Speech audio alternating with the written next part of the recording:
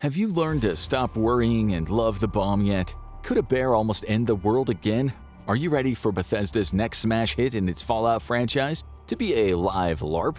These are the top reasons why a nuclear apocalypse is basically inevitable. Russia. We couldn't possibly start this list without the single most likely source for a nuclear apocalypse, and we have to take a moment to shout out to Putin for feeding us non-stop content for a year and a half now. Much love from us to you, Big P. Unfortunately, Putin's also probably going to be the reason this world ends. Russia is like that kid at school who talks a bunch of crap, gets beaten up, and then for the next week your school has to hold active shooter drills every day. When the Ukrainian war started, everyone was buying the hype that the Russian military was somewhat on par with the US military. Ukraine would fall within days, and there wouldn't even be time to enact a single punitive sanction before Putin got what he wanted. Instead, Putin went from bragging about his sophisticated hypersonic missiles that could destroy NATO to threatening to nuke the world if it didn't stop picking on him in a span of just 4 months. Ever since things started going south for the Russian armed forces in Ukraine, Putin's been ramping up the nuclear rhetoric.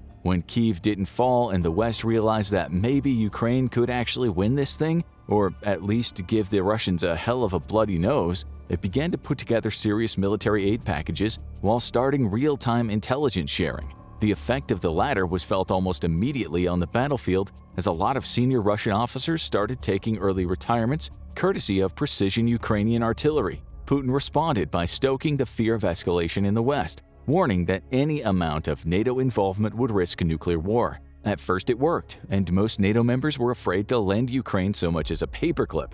But when the West escalated its aid to ever more valuable and impactful weapon systems, and the nukes didn't fly, it became emboldened to send even more. Each time the West sent a new toy to Ukraine, Russia promptly responded with threats, either warning that the West was pushing the world closer to a nuclear confrontation, or that the aid didn't matter anyway because Russia would just destroy it. Russia was playing both ends, creating a reality where each new military aid package didn't matter, but also would prompt a nuclear holocaust. Putin veiled his threats carefully, taking to state TV every week or so to deliver ominous statements about Russian nuclear weapons. His favorite strategy was to say things like, "Russia retains the right to use all means available in its defense," which naturally heavily implied the use of nuclear weapons if Ukraine started beating it too hard on the battlefield. Eventually, though, China stepped in to rein in its vassal and put Putin in line by telling him to knock it off with the nuclear rhetoric. It all worked, and Putin made his best big boy efforts to please Daddy Xi by shying away from the nuclear talk. However, he was still up to his old tricks and repeatedly put Russian nuclear forces on, quote, heightened alert, which makes absolutely no sense because the entire point of a nuclear triad is to always be alert and ready to retaliate so as to discourage an attack in the first place. Statements like that, however, do play excellently in the media, which aided up and fueled Western fears of escalation. But then Putin made the threats a little more physical, moving nuclear weapons out of Russia and installing them in Belarus. The first time since the Cold War that Russian nuclear weapons have left the motherland. This was nothing but a publicity stunt though, because moving them one country over does absolutely nothing for their effectiveness. In fact, all it really does is make them more vulnerable to a rapid first strike. However, the move put the nukes back in the spotlight and the fear back in the West. So if Putin is basically a joke at this point with no credibility, how is it that Russia is one of the most likely scenarios for a nuclear war? That's exactly because Putin and the Russian Federation is such a joke that the world stands on the brink of nuclear annihilation. There have already been too many invasions of Russian territory during its own invasion of Ukraine for us all to keep track of. And one of them, the Wagner Rebellion, could have marched straight to Moscow with absolutely nothing stopping them. It even prompted Putin to flee for the Urals so he could more bravely lead his nation through its crisis from far, far in the rear. Prigozhin might have gotten cold feet about following through, but the Wagner Rebellion only encouraged groups like the Russian Volunteer Corps and the Freedom of Russia Legion, who both have seen dramatic upticks in their recruitment numbers since their own incursions into Belgorod. Both groups have made it clear that their aim is to overthrow Putin, and they seem to mysteriously find themselves equipped with pretty modern Western arms. Let's be clear, Russia is going to lose this war in Ukraine. It's really only a matter of time. Ukraine is better trained, better equipped, and quickly leveling the playing field by destroying prodigious amounts of Russian artillery. The only real advantage the Russian army has left, aside from its air force, That second advantage is going to find itself in dire straits by the end of this year when American F-16s start making their way into the Ukrainian Air Force. Morale on the front is wavering for Russian troops, while Ukrainian morale remains high and the nation is still committed to ousting Russia from every part of Ukraine, including occupied Crimea. There's only one way this cookie crumbles, as the West removes its collective head from its collective ass and starts to reinvigorate their military production capabilities. Russia has no major foreign suppliers and its own stockpiles of arms are dwindling. It's been able to purchase some equipment from North Korea and Iran, but both nations have their own problems, and neither can fulfill Russia's insatiable demand for drones, missiles, and artillery. Meanwhile, Ukraine has the collective economic might of the world's wealthiest nations behind it, minus China, who has at least been deterred from actively providing equipment to Russia. It all comes down to Putin and whoever inevitably assassinates him and takes over, and the odds are that neither Putin nor his replacement are going to be willing to go quietly. A defeat in Ukraine could be the death knell for the entire Russian Federation. Many today in Russia are no doubt remembering March 8, 1917, the day that the Russian Revolution started, because the parallels are staggering. This leaves only one option on the table, the nuclear one. However, America has made it clear that Russia would face immediate and grave consequences for the use of a nuclear weapon, with all signs pointing to a massive conventional assault against Russian forces in the Black Sea and inside Ukraine itself. To stave off an even more catastrophic military defeat, Russia would be forced to use nuclear weapons against NATO bases, kickstarting the whole doomsday process that ends with the entire Earth getting one big fiery nuclear hug. Russia, again. Not to beat a dead horse here, but Russia is more likely to destroy the world than pretty much anyone else. This time, though, it would be due to incompetence. So technically, it would be similar to the previous scenario, but with some caveats. The incompetence in this instance, though, doesn't come from battlefield failures, but from a crumbling nuclear infrastructure. By the late 1980s, it was no secret that the Soviet early warning infrastructure was showing signs of breaking down. With the nation in an economic crisis, funds for modernization and maintenance of existing assets were drying up. A new generation of early warning satellites were failing to materialize, leaving older Soviet infrastructure in orbit. And this was not exactly the best kit. By 1983, Soviet early warning satellites mistook the sun glinting off clouds as a nuclear attack by the United States. Thankfully, the man in charge of coordinating a response, Stanislav Petrov, was not your average Soviet and figured that if the US was going to launch a surprise nuclear attack, it would do so with more than 5 missiles. Petrov was right, and he dismissed the warning, saving every life on the planet and paving the way for Skyrim to be re-released on refrigerators. A decade later, and things are getting worse. But it wasn't just the equipment, it was the personnel. With the collapse of the Soviet Union, any real modicum of professionalism in the Russian military evaporated, which explains why when Norway alerted the Russians of a research rocket launch weeks in advance, nobody bothered to tell the people in charge. When that rocket was in fact launched in January of 1995, Russian radar identified it as a submarine-launched American nuclear missile attempting to decapitate Russian leadership in Moscow. President Boris Yeltsin was brought the Russian nuclear football and told he had minutes to respond. Luckily, Yeltsin was sober that night, and he didn't believe that the US would end the world on a whim completely out of the blue, as relations between the US and post-collapse Russia were relatively warm. In 2015, much to everyone's relief, Russia began to launch satellites to make up a new generation of early warning system known as Kupol. The world breathed a sigh of relief, now that there was relatively little chance of old Soviet junk mistaking a polar bear fart for an ICBM. However, the system is not yet complete and Russia is short 4 of the 10 satellites it needs for full coverage. And the future of the system is in serious question thanks to sanctions against Russia. Without access to advanced electronics, Russia will either have to figure out how to build satellites out of potatoes or delay fully modernizing its early warning system indefinitely. And then there's the computers and the ground stations responsible for translating the information relayed to them by the satellites, all of which is also aging, and all of which also requires the type of advanced electronics and microchips that Russia cannot produce on its own. As if that wasn't enough, the entire debacle in Ukraine has shown that even Russian soldiers in jobs normally requiring a high degree of skill routinely show truly hilarious levels of incompetence. Russian air defense operators have so far done their best to match Ukraine for the total number of downed Russian aircraft. With Russia needing skilled technicians to operate air defenses, electronic warfare equipment, and other systems much more immediately beneficial to the war in Ukraine, It is not a stretch to imagine that the Russian early warning system is not getting the cream of the crop for recruits. After all, while the rest of us have to worry about an unhinged Putin blowing up the world because of his tiny ego, Russia has the luxury of sleeping comfortably each night, knowing that the West is a purely rational actor that isn't going to start lobbing nukes out of the blue.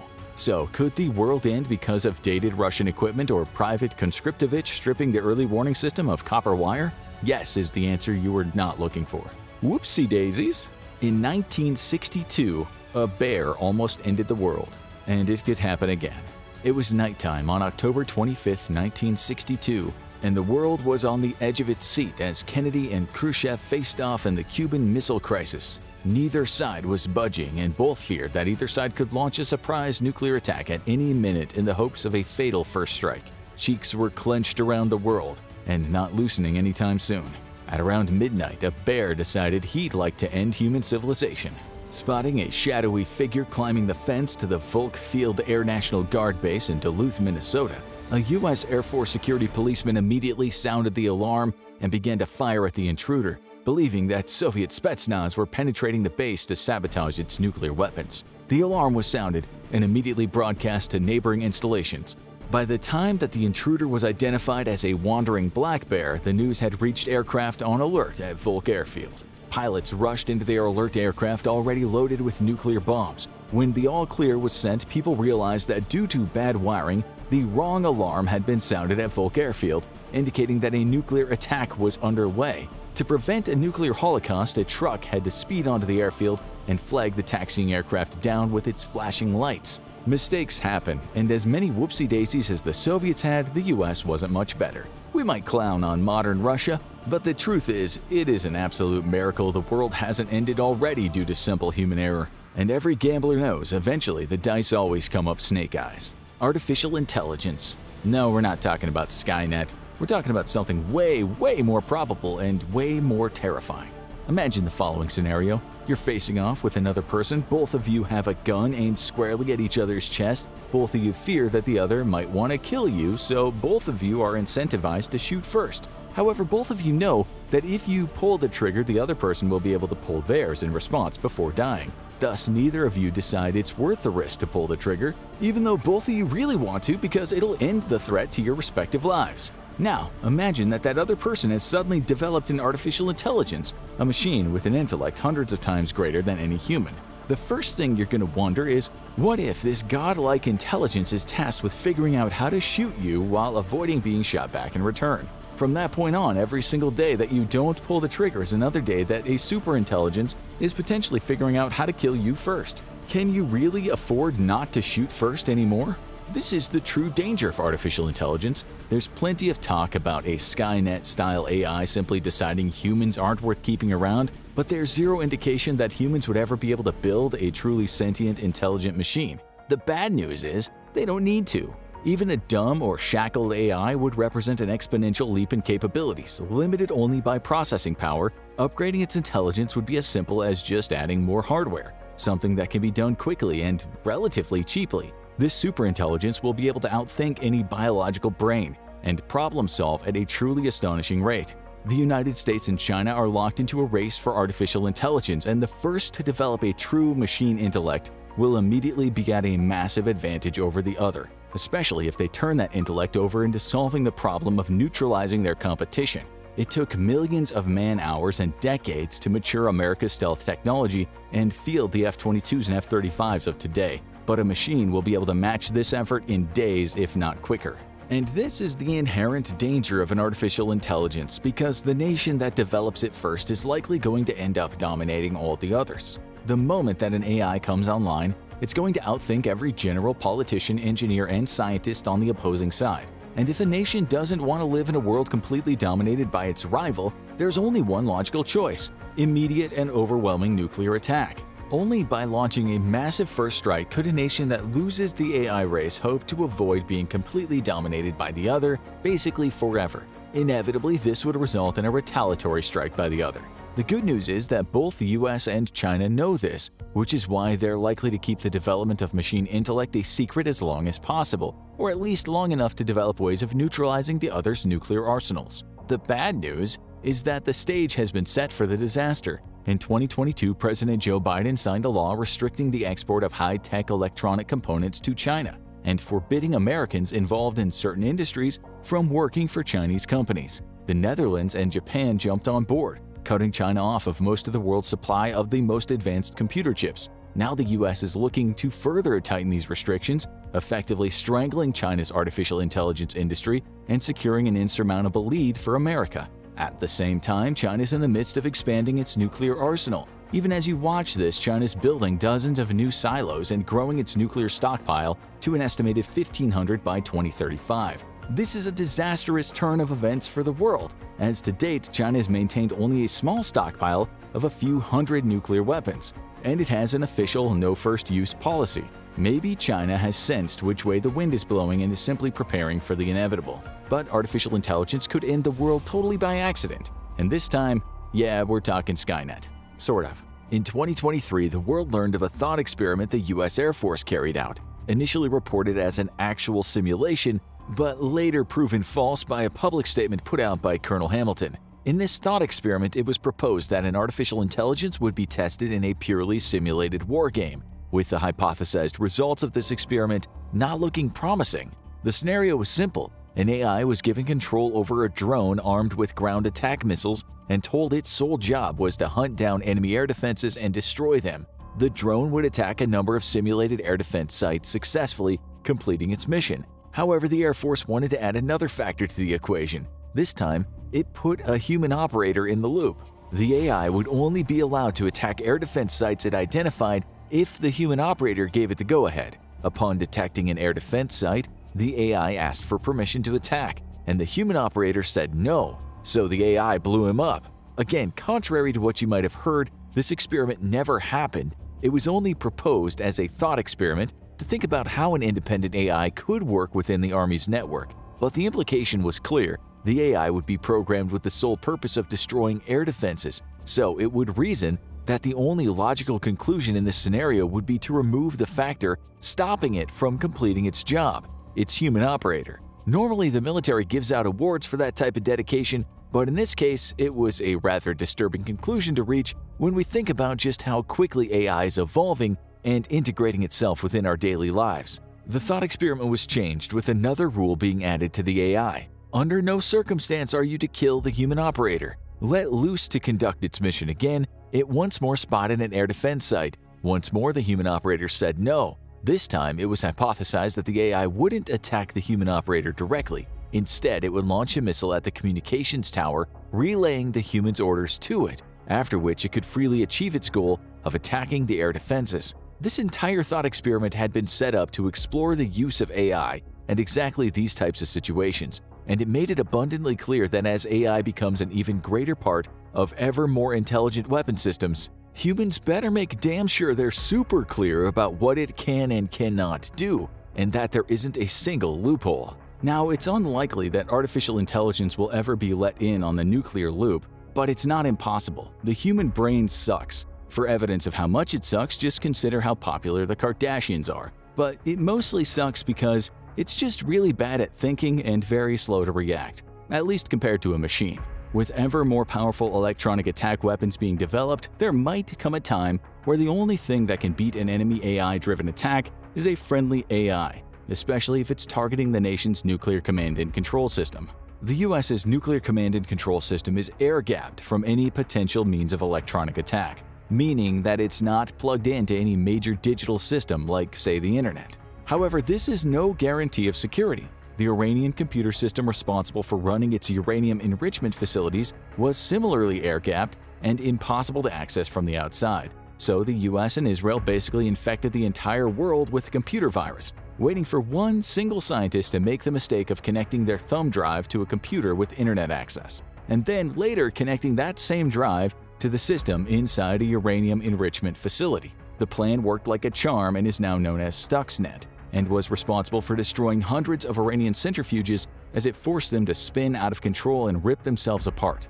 But an AI doesn't have to have direct access to a nation's nuclear command and control systems, because other AI-powered weapons could create a nuclear-level crisis all on their own. How? We don't quite know yet, but consider that a big part of America and Britain's 6th-generation fighter program involves developing an advanced artificial intelligence to operate the aircraft alongside a human pilot. This AI will have access to all of the aircraft's systems and even be responsible for gatekeeping information so as to not overwhelm the pilot with the data. When the pilot is under stress, it'll handle tasks like guiding weapons to target completely on its own. So is it really a big stretch to think that in the near future some AI-driven weapons platform could carry out their orders in unexpected ways, leading to a nuclear confrontation?